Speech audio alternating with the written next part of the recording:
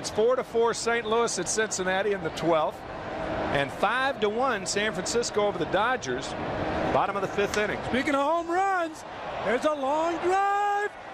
That ball is out of here. Home run, Darryl Strawberry. That ball may have hit the lights up there. It may have hit the top of the stadium. I think it did. Darryl slowed down. I can't believe it. That ball hit the top of the stadium. Oh, he's going to get hurt.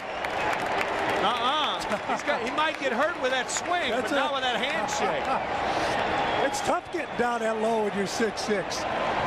Oh, boy. You can get anywhere you want to with that kind of strength. Boy, as he hammered the ball today, first game of the season for the Mets. This ball hits the top of the stadium.